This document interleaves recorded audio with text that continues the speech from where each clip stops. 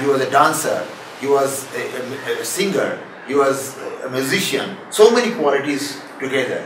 He was a person of literature.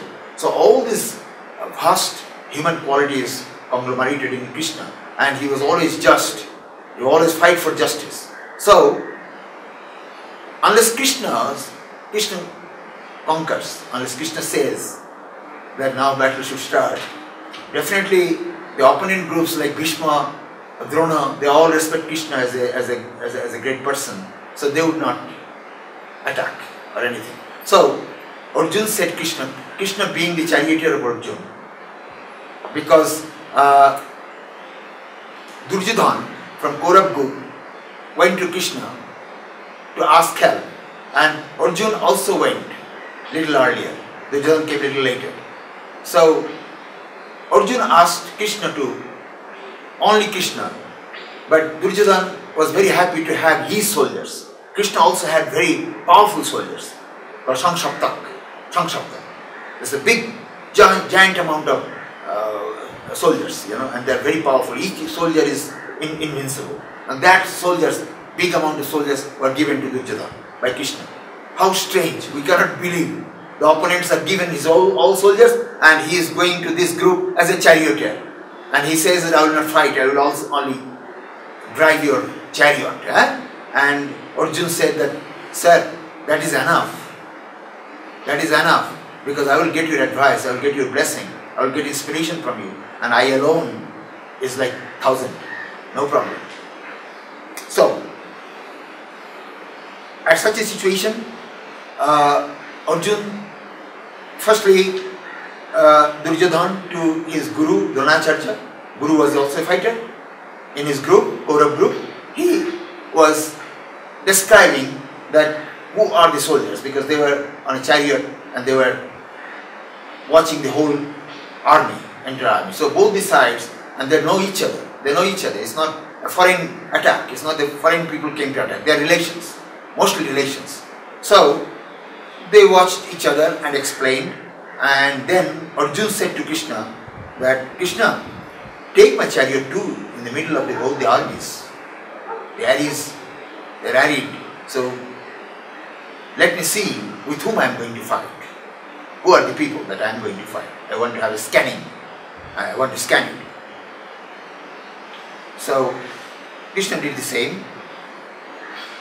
And then after watching his opponents, and he saw that most of the opponents were his dear relations.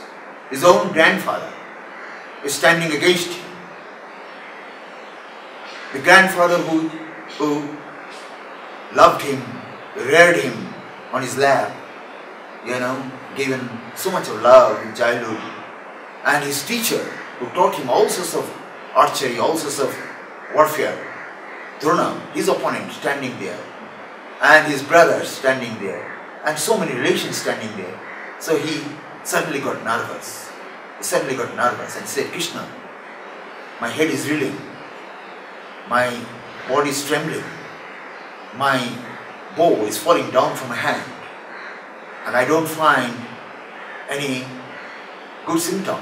These all are very bad symptoms, opposite symptoms, contrary symptoms, and I cannot bear it. And so he sat down. He said, I will not fight, because I don't want to enjoy throne, I don't want to enjoy kingdom, fighting and killing my dearest relations. So that was a big riddle now for Krishna.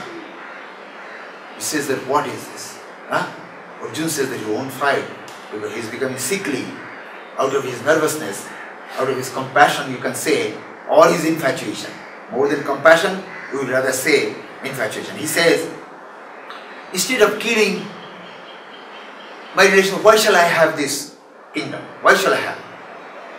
Because if I have the kingdom and in the battle all our relations are killed, then what is the use of having it? Because people in this world want to share their happiness, share their miseries, share their glory, share their victory, everything. They want to share with their friends, Enjoying anything alone and sharing with others, some difference, great difference. You eat alone and you eat with many people. and with like-minded people. So the law of the world is that you must have relations. You must have relations, you must have friends, you must have like-minded people, people favorable to you, and then share your feelings with them. So here Arjuna says that if we kill all these people, both our people will also be killed and those people also be killed, and what is the use of this? What is the use of this? So his argument was like that. So Krishna says that, no, Arjuna, this is not right. This is not right. It's because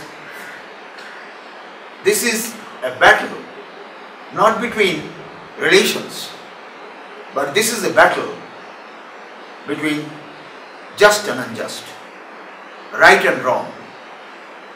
And a kingdom does not belong to relations alone. A kingdom doesn't belong to relations. A kingdom belongs to the public.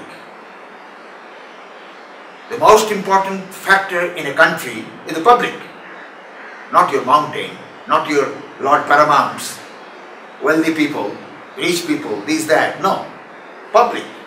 If there is no public, there is no government, there is no rich people, there is no doctors, there is no engineers, nothing.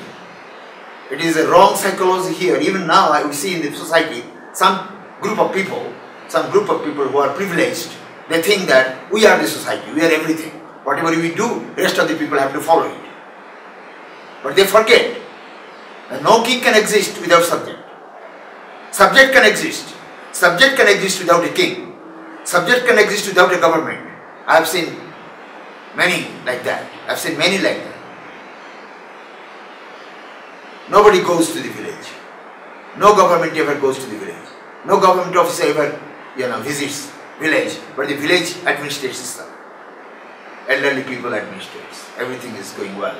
They grow their food, they live, they rear their children, everything. So that way, this is the wrong psychology.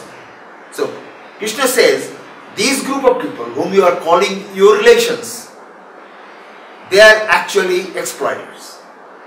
They are actually atrocious. They are despotic. People don't like them. People of the country, they don't like them. So it is your duty to bring the administration, bring the system into right track. It doesn't matter whether somebody is your father-in-law or mother-in-law or brother-in-law or any in-law. It doesn't matter. It is relative.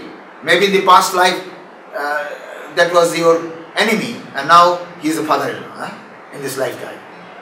So it's a relative thing, but justice, honesty, justice, right behavior, right thing, that is virtue, and this virtue is eternal thing, long thing. So you are fighting for virtue. You are going to fight for virtue. Everybody will die in this world, today or tomorrow. So in this process, Krishna says to Arjuna, when he is sad, depressed, melancholy, and sat on the chariot, that I will not fight, rather I will beg, rather than killing my relations. I don't want kingdom, I don't want anything. So Krishna says that at such a crucial moment, how you are overcome with such ignorance, how you are overcome with some cowardice, and this cowardice, this attitude that you have overcome with, that contrary attitude, is not going to give you heaven, neither is going to give you a victory on this earth. Either you must have victory on the earth, right here on the earth, or you must die and reach heaven, because this is a fight for justice. And a fight for justice, anybody dies, go to heaven. Anybody dies, goes to heaven. So, what a kind of thing. It is anarja justam. Anarja justam means it is worthy of anarja. Anarja means uneducated people, uncultured people. Now you see, interesting thing. there had been a big squabble, there had been big hue and cry in the name of Aryan, Arya.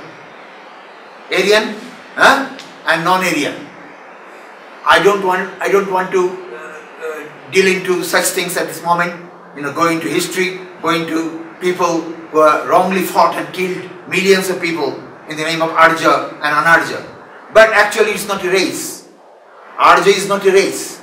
Arya is a standard of education of the time, of the Vedic time, a standard of education which if somebody mastered, as you become graduate in the modern time, they used to become Arya. And those who are not educated in that system, they were called Anarya. So here we can clearly find this in the Gita, that the kind of behavior that you are doing now at the moment, at this crucial moment, when you are prepared for fighting against your enemies, the biggest fight that world might have ever seen, and you suddenly say that you won't fight and you are the leader of the whole community, whole fight, whole group of people. So it is Anarya. That means it doesn't show your cultured mind. It doesn't show your prompt mindness. You are falling off from your duty. So he says that Ashutchananna Shochastan Pragabhadam Sabhashasha Gatasu Nagatasu Chanam Shuchanti Pandita. This is, I am uttering 11th verse of the first chapter. Ashutchananna Shochastan Pragabhadam Sabhashashi Gatasu Nagatasu Chanam Shuchanti Pandita.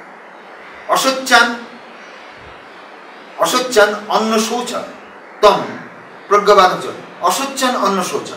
Ashutchan means the people who are not worthy of lamenting off or lamenting on. Those who are not worthy of lamenting on, you are lamenting. You are lamenting on people who are not worthy of lamenting. Like some justice whose son committed murder. Then the father is the justice for the case. The father cannot lament in the court. He cannot lament in the court saying, "Oh my son, you have committed this, why did you do this, why you are giving so much of trouble to my soul," and so on and so forth. You cannot do that.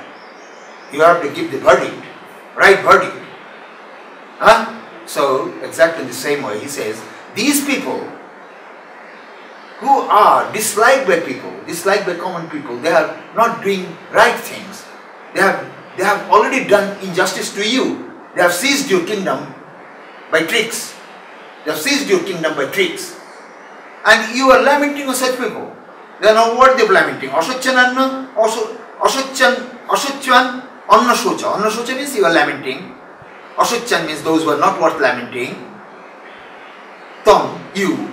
Pragabhadangscha bhashasya. Then again, Pragabhadangscha bhashasya. You are speaking like a wise person. Pragga means wisdom. Pragabhadam means those wise people speaking wise things. Words of wisdom. So you are talking as if you are wise, but again you are lamenting. But Gatasu Nagatasu Chanam Shuchanti Pandita. Those who are gone from this world, dead, or those who are about to die or will die, or somebody is lost. So whether dead or not dead, on no one, a Pandit, a man of wisdom, a man of enlightenment, on none of them lament. So Pandit doesn't lament. You are lamenting on people who are not worth lamenting, and then you are talking like a wise person, hypocritical. But those who are enlightened people, they neither lament on living or nor lament on dead.